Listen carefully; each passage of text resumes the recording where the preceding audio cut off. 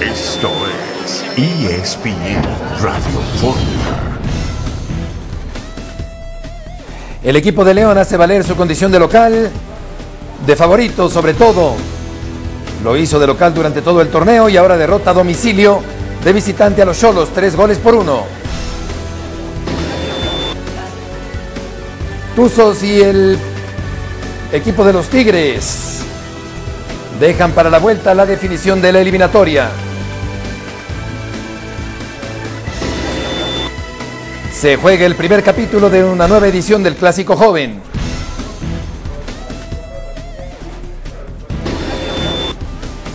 En Pumas definen el futuro de Bruno Marioni.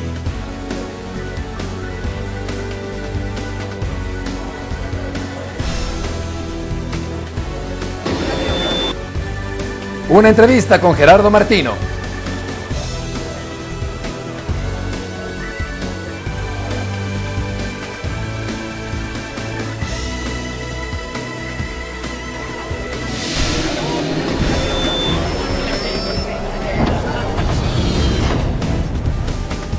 Un saludo en este jueves 9 de mayo de 2019. Estamos aquí en esta emisión multimedia, multiplataforma, democrática y representativa de los ideales de nuestra marca de ESPN Radio Fórmula.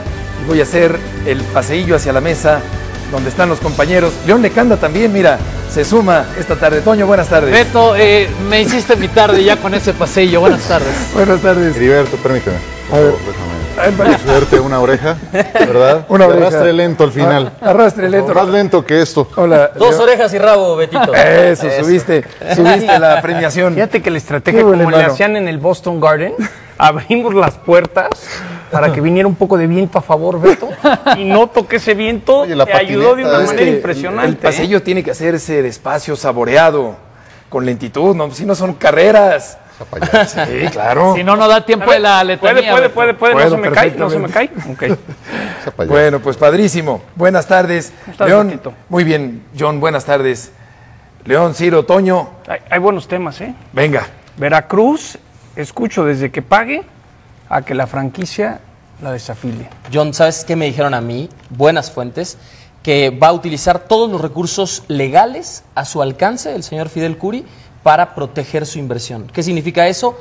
Va a pegarse al reglamento y va a decir, señores, si ustedes y nosotros, ¿no?, él como dueño en la Asamblea General, votamos en su momento por la posibilidad de que un equipo que pierda la categoría de forma deportiva pague 120 millones de pesos y se quede en primera división, entonces en ese escenario yo me voy a sujetar a lo mismo y si no, voy a ir hasta las últimas instancias Pero legales. si el reglamento también estipula que si el equipo que asciende está certificado, eso anula la posibilidad de pagar por Es permanecer. que Beto es ambiguo porque el proyecto que tenían los dueños era crecer la liga a 19 equipos esta temporada y a 20 el próximo año. Sí. Entonces, Bueno, desde hay el año mucha pasado. ambigüedad. Vienen 48 horas muy importantes. Muy Insisto, importantes. he escuchado desde que todo normal para Fidel, a que le hagan tipo Jaguares de Chiapas, los dueños no estamos de acuerdo, hemos votado y te votamos de la liga.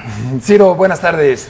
Buenas tardes, muy pendientes también de los resultados de la Europa League. Podría darse una doble final inglesa. Ya lo creo, están a tope los equipos ingleses. Toño, buenas tardes. Saludos a todos. Una de básquet, porque es recién salida. Kevin Durant está afuera. Distensión en el gemelo derecho de la pierna derecha para el resto de la serie contra Houston.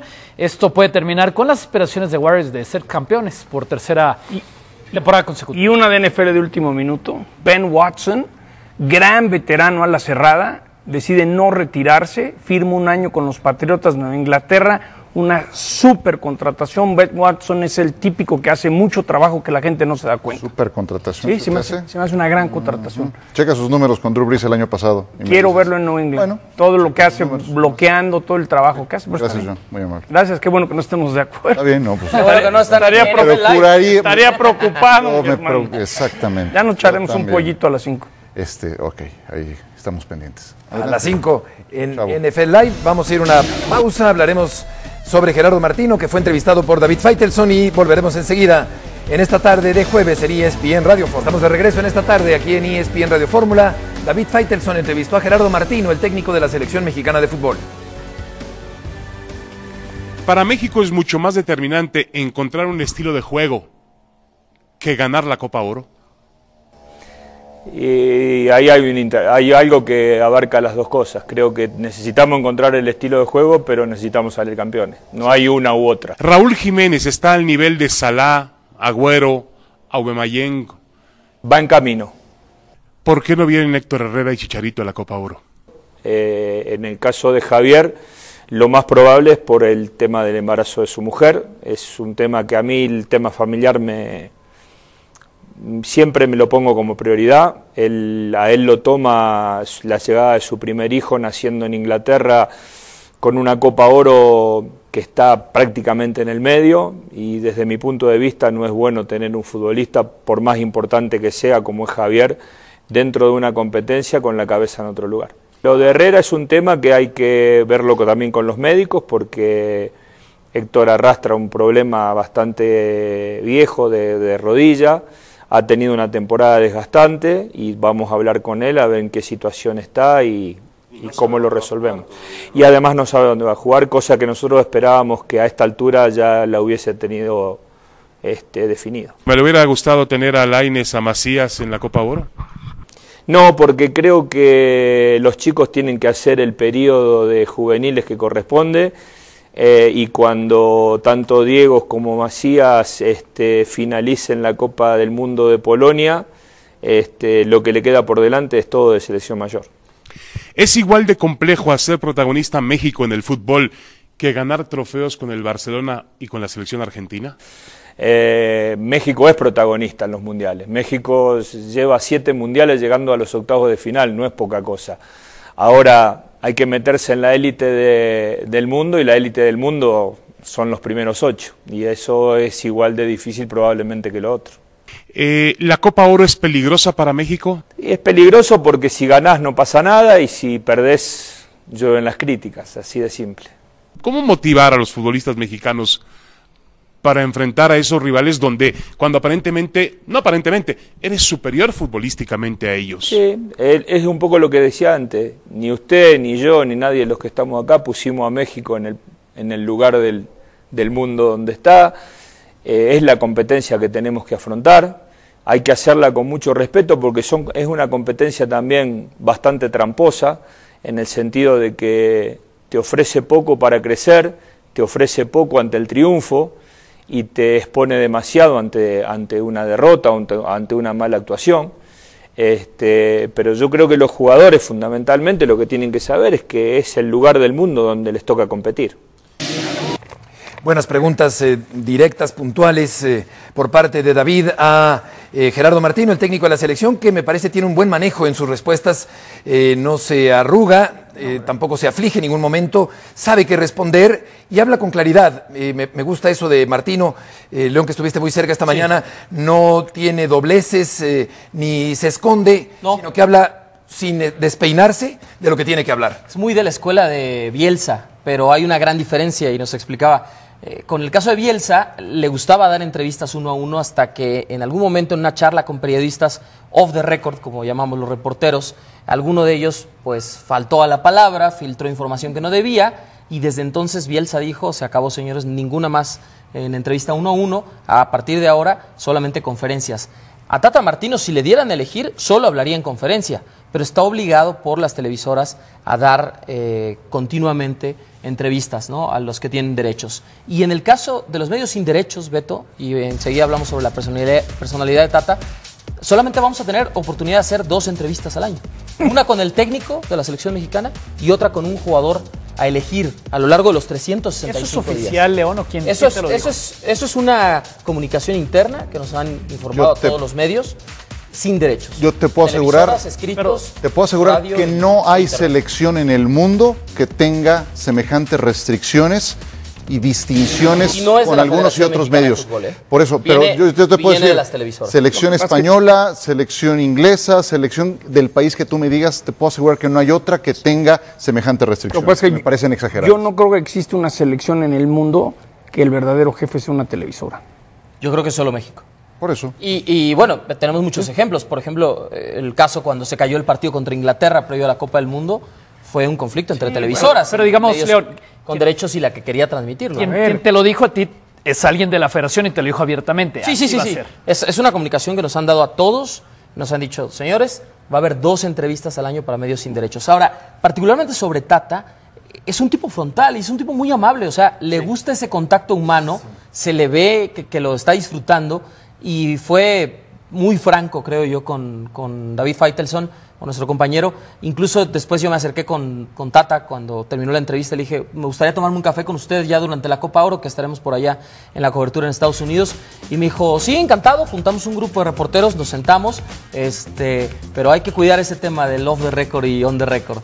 Claro. Ahora, es como una propiedad privada la selección mexicana. Sí. Hoy cuando en realidad... Y te dicen, paguen, si no te venden ningunos derechos. Es decir, es yo que lo he vivido a carne propia, es sí, yo también. Una manera de competir a su estilo. Yo me acuerdo hace años, no sé, hace 10 años, ESPN fue el primero en tratar de meter un cable en la zona mixta en el Estadio Azteca, ¿te acuerdas? Fuimos los primeros en meter un cable. Luego, ¿cómo? En vivo la conferencia de prensa. ¡Pum! Prohibieron que la unidad móvil se acercara a meter el cable. Luego del estacionamiento nos botaron afuera del estadio. Sí, afuera del perímetro. Y lo que a mí no lo entiendo, porque sí es región 4, es el hecho de que invites a una conferencia de prensa y digas que no puedas transmitir esa conferencia de prensa en vivo, porque la tiene que tener el de enfrente. Es una conferencia de prensa. Sí. Bueno, entonces sí creo que de alguna manera la selección está secuestrada. Sí, la toman como rehén, tal cual. Solo termino la idea. Bueno, adelante. Dale, no, termina. No terminé porque John... por eso termínala. Es que yo quiero hablar de otras cosas. Se metió el querido John. Dale, por eso. Quería yo decir que... ya se te olvidó. Sí, no, es decir, el equipo mexicano representa un país, ¿no? Más allá de si es de la federación o si es de todo el país. Y a lo que voy es a que a la federación le tendría que interesar que todo mundo estuviera, desde las distintas ventanas de comunicación masiva, enterado, ese público, de lo que ocurre con la selección mexicana. En este sentido, se hace una cerrazón terrible que impide que muchos medios que también pueden difundir lo que ocurre con la selección puedan hacerlo con mayor frecuencia. Beto, te digo algo, y paréntesis, en esa reestructura que se hizo, el nuevo departamento de comunicación y los que se quedaron son los que han estado peleando o pugnando porque los medios sin derechos, incluyendo a las televisoras como ESPN, tengamos oportunidad de hacer estas entrevistas. O sea, que si fuera por las televisoras con derechos, no habría ni una, como pasó todo el 2018. Tal cual se convierte. Si quieres escuchar a Martino solamente por aquí, por acá o por acá, ¿no? Y aquí está las reglas, ¿no? A ver, de otras cosas de las que también habla. Muy certero lo que dice de la Copa Oro. Tiene muy claro cuál es el tema en la Copa Oro. Dice, si ganas no pasa nada, si pierdes te llueven las críticas, y así va a ser. Sí. Así ha sido con otros entrenadores. Habla muy claramente de que México pues sí ha tenido un rol en las Copas del Mundo, pero no ha entrado a la élite del Mundial. Él usó la palabra protagonista. Sí, es la palabra que utiliza el propio David. Dice, sí, protagonista porque clasifica, pero no ha entrado a la élite del fútbol mundial. Totalmente de acuerdo. También de acuerdo con lo que dice de Lainez, antes de pensar en selección mayor, que cubra su ciclo siendo protagonista exactamente con la selección sub-20, ahí va a ser de más utilidad.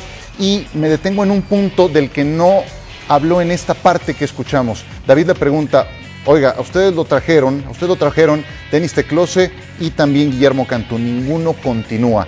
Y él ironiza y hasta lo toma con buen humor, sí, me han dejado solo, pero tenemos que seguir adelante. No me parece poca cosa, porque esos dos... Me dejaron atorrado, le dijo a Faitelson. Exactamente, sí, pero directivos con conocimiento de la parte cancha no abundan, y creo que Teclose y Cantú van a ser extrañados, especialmente por Martino más adelante. Y no olvides que llegó de bombero Torrado cuando se fue Santiago Baños. Sí. Entonces no ha habido una estabilidad en esos puestos. No. Oye, León, y tú que escuchaste la entrevista y por lo que sabes de las fuentes, vas a estar en Copa Oro, ¿qué piensas? ¿Van a estar Vela y Chicharito? Mira, el caso de Vela es muy específico. Carlos Vela está en un momento de su vida en donde está disfrutando mucho Los Ángeles, su etapa con el LAFC, lo que está haciendo en la cancha como el mejor jugador de la liga, sin lugar a duda, y va a tener una conversación previa a la Copa Oro en donde Tata Martino, por las fuentes, otro café como lo dijo hoy, Game time decision, por varias fuentes, sé que Tata Martino va a hacer hasta lo imposible por convencer a Vela, por decirle, Vela, este es tu momento, esta es tu selección, acompáñanos, ven a la Copa Oro y juega hasta donde tú quieras jugar en selección, por varias razones, Ciro. Sé que Javier Aquino está por definir si continúa o no en selección mexicana. Ha pensado, está reflexionando en este momento que se va a casar en unos meses, si sigue o no en selección, y probablemente ya no. Él siente que ya ha cumplido, porque siente que ya cumplió su ciclo también. Lleva 7 años consecutivos, Javier Aquino, no le han dado sin tomar vacaciones en verano. Y no le han dado concentraciones 7 años consecutivos, tampoco. igual que Héctor Herrera. En el Mundial no jugó un solo minuto. No jugó, no puede ver a Osorio ni en pintura. Ni un minuto, bueno. Sé que no por eso renuncias de una selección nacional. No, está bien. Pero a lo mejor ya a los 30 años de edad, acercándose a esa Él edad, sabe lo que Lo que sí es un hecho, León, lo de Vela, yo es nada que más Vela creo tiene un trato especial. Y Vela, con Vela lo que va a hacer es que al cuarto para las 12 va, la última llamada para terminar de hacer la lista, creo que va a ser la de Vela. Va a ser al cuarto para las 12. ¿Qué pasa con tus Game extremos? time decision. Jürgen Damm no es elegible hoy a la selección mexicana. Vamos a hablar de los últimos. Tecatito Corona, se presentó el problema de la fecha FIFA anterior. Irving Lozano está en duda si se va a recuperar a tiempo por la lesión que sufrió con el PSV Eindhoven. El caso de Carlos Vela también está en el aire. Y si Javier Aquino renuncia a la selección, o sea, de repente se volvió un problema, una posición en donde abundaban jugadores. la lista, León? Mañana es la preliminar. Viernes. Se concentran los jugadores el domingo en la noche, los que ya tomaron esta semana de vacaciones de los equipos eliminados. Entonces va a meter a Vela en la preliminar, pero no sabemos si el señor Vela va a decir sí o no. Tiene que reunirse y sé que Tata Martino hará hasta lo imposible por comer. ¿Algo más de la selección mexicana antes de ir a la liguilla? Solo eso, que representa entonces la posición de extremo ahora un dolor de cabeza. Sé que por eso no va a haber tanto conflicto con Jesús Manuel Corona, el Tecatito. Es muy probable que esté en la próxima lista de la Copa Oro. Yo les hablaría de más de un 90% de probabilidades. Aunque hoy cuando David Faitelson le pregunta directo ¿qué pasa con Tecatito? Solamente le contesta, es un jugador convocable. Convocable, entonces aquello que dijo de que habrá repercusiones cuando dijo yo tengo que defender selección mexicana, a pregunta expresa de justamente el Tecate Corona dijo habrá repercusiones por su ausencia y jugó antes de esa convocatoria todos los partidos y después de la convocatoria todos los partidos Jesús Corona. Pero bueno, le van a echar la culpa al Porto, ahora todas las vicisitudes que se presentan para completar la lista. Y Chicharo, ¿tú qué crees? Javier no va. No va. Javier no va, es un hecho. Claro. Javier Hernández se va a quedar porque Tata Martino quiere que la cabeza de Chicharito esté en el nacimiento de su primogénito, con su esposa en Inglaterra, sin ningún problema, y no lo quiere como esa parte del part-time, ¿no? Sí, pensando en una cosa y en la otra. Entonces, Javier, es un hecho que está fuera de la Copa Oro. Y hay que decirlo. Tú sabes, León, que allá internamente en la selección mexicana no lo van a extrañar tanto, ¿eh? No, no mucho. En el vestidor no mucho. Te van a bloquear, te van a bloquear, ¿Más? Te van a bloquear. Yo sé que en marzo pasado, durante la fecha FIFA, que México en la cancha, aparte con grandes actuaciones contra Paraguay y Chile, una reunión con Gerardo Martino y con los líderes de la selección mexicana, y los que tomaron la batuta fueron Andrés Guardado y Guillermo Ochoa. Ellos son los que han asumido hoy el rol de liderazgo en selección mexicana. Y Moreno, ¿no? Y Héctor Moreno, por supuesto. A diferencia, digamos, del grupo que en su momento estaba con Javier Hernández y Miguel Ayun, ¿no? No porque no sean amigos, pues, no que no se lleven bien, pero los que van a establecer la normativa sobre cómo se rige el comportamiento del seleccionado, sobre qué espera Gerardo Martino de cada uno de los jugadores, son Andrés Guardado, Guillermo Ochoa, Héctor Moreno. La relación Chicharito-Layún en su momento causó muchos problemas adentro de selección. Sí. Vamos hay que decirlo como es. Repasar, o sea, ¿de buena relación o mala? Ellos se llevaban muy bien y eso, toda la vida se han llevado eso muy de bien. alguna manera causó algunas cosas que no todo iba tranquilito como todo el mundo lo piensa, ¿no? Las cosas que a veces pasan con patrocinadores, las mismas entrevistas. No, John, la fiesta después del partido de Escocia. O sea, era el cumpleaños de Javier Hernández y los jugadores se molestaron porque cuando salen exhibidos en la revista, muchos de ellos dicen, oye, ¿por qué no dijeron los líderes de esta selección mexicana, los que siempre tienen que dar la cara, que todos habíamos estado en esa fiesta y que era un cumpleaños de Javier Hernández? Y se le presiona tanto de manera interna que Chicharito en un Facebook Live de selección mexicana admite. Y los muy caballerosos que acompañaron al taxi a los invitados, los solidarios, son los que le tocó. Y algunos están casados y algunos como Héctor Herrera está a punto de pues con un problema muy fuerte en su matrimonio, ¿no? Unas cosas de verdad extracancha, pues está que se pongan a jugar y basta. Pero Tata Martino se está enfrentando a esto. No, está bien. Si la prensa pero siempre tiene que haber ese rollo en torno a selección nacional. Si a la prensa le van a cortar las entrevistas, con 2 entrevistas por más medio al año, claro. ¿Tú crees que no es la obligación buscar cualquier tipo de información totalmente de la selección nacional? Y va a pasar. Yo digo que si no podemos hablar con el Tata Martino de fuerte cancha, para ganar la Copa Oro, que implica subir al Everest sin sandalias, como decía con guaraches. Por Dios, digo. El Tata no la va a tener complicada por un buen rato. Siempre y cuando gane la Copa Oro, no hay Copa América.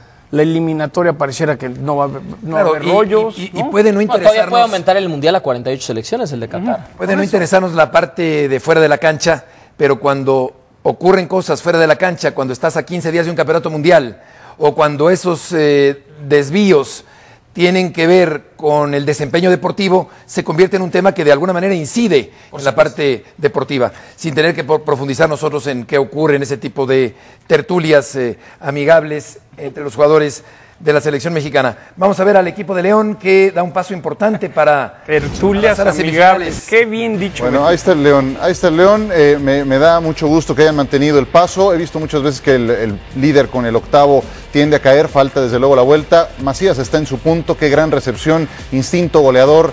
Así es como hay que definir ese doble movimiento que hace para definir. Grave error en la salida que cuesta el empate. Era apenas el primer minuto del segundo tiempo. Solo se acercaba. Qué buena jugada hace Ariel Nahuelpan. Inteligente para clarificar y la definición viene por parte de Bou. Pero el León se reencuentra con su buen fútbol, ese que durante todo un semestre ha llevado a cabo.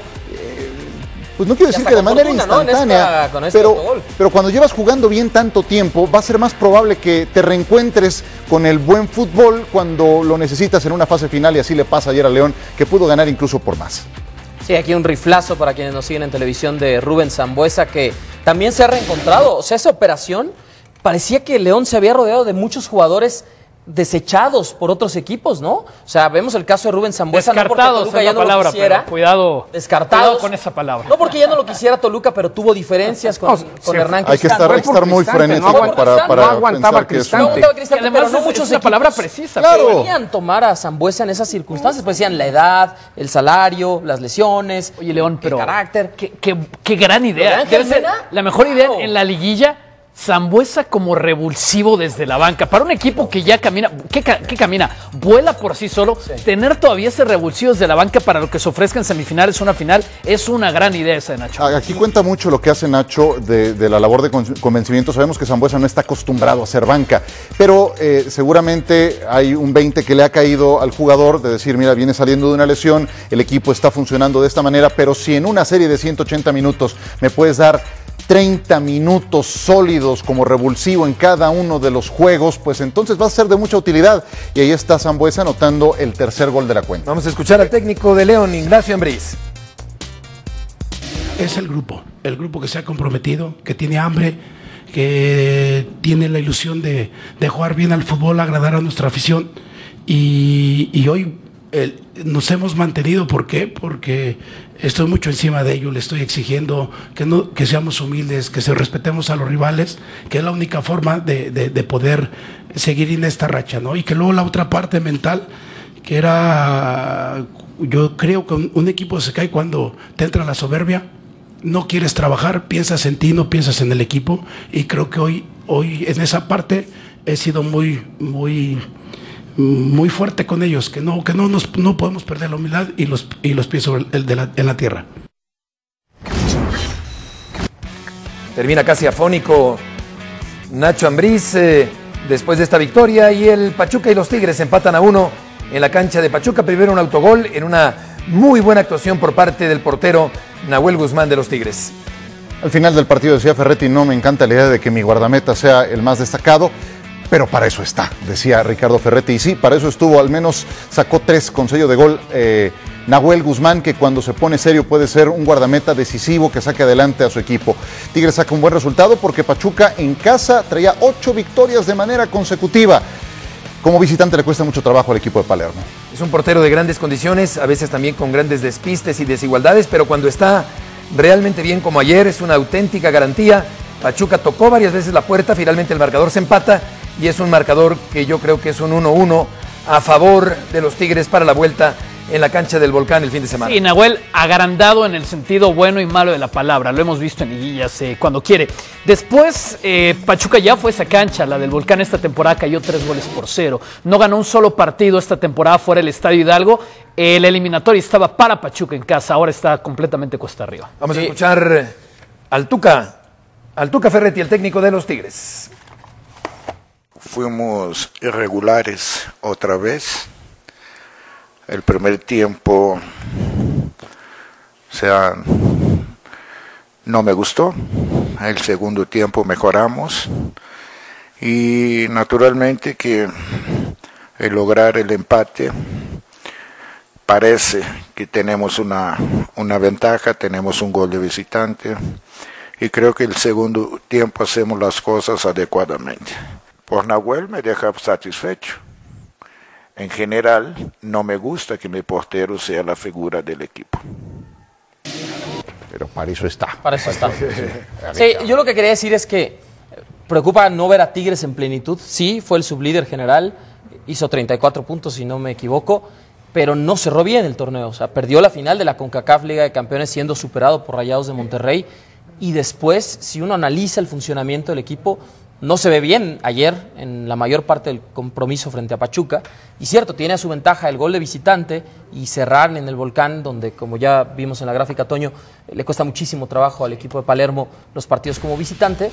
Pero tampoco es que Tigres hoy, con el funcionamiento, se vea como un candidato firme para ser campeón, más allá del subliderato. Lo vimos en la final de la Conca Champions. Yo nomás del partido anterior quería decir que JJ Macías, me han hablado JJ Macías, JJ Macías, me han hablado maravillas de este chavo. Dicen que tiene una mentalidad, que tiene un perfil muy diferente al futbolista común y corriente. Entonces creo que el Tata lo vaya llevando poco a poco. De lo que he podido recabar, no he podido platicar con él, me hablan maravillas. Yo he platicado con él por teléfono. Me hablan maravillas. Del aire incluso, ¿sabes quién también? John Paco Gabriel, lo conoce bastante bien. Por supuesto, lo entrevistamos un par de veces. Que fue su director deportivo en Guadalajara. Sus hábitos, lo lee, sus costumbres, es decir, rompe el molde del futbolista. Una mentalidad y sí diferente. creo que el futbolista mexicano, y lo dijo Guiñac en la entrevista a Roberto, va por acá. Sí. ¿No? La diferencia de no estar en la elite deportivas va por acá y bueno, pues tiempo al tiempo tampoco. Gerardo Martino tiene el plan de que pasando la Copa del Mundo Sub-20 de Polonia, tanto José Juan Macías como Diego Lainez, JJ Macías como Diego Lainez formen parte de la selección mayor. Es decir, que sea su última convocatoria, digamos, en selecciones menores, aunque todavía se cruzan los Juegos Olímpicos de Tokio. Así es. Muchas gracias, León, por acompañarnos en esta tarde. Vamos a ir a una pausa y volveremos enseguida en ESPN Radio Fórmula.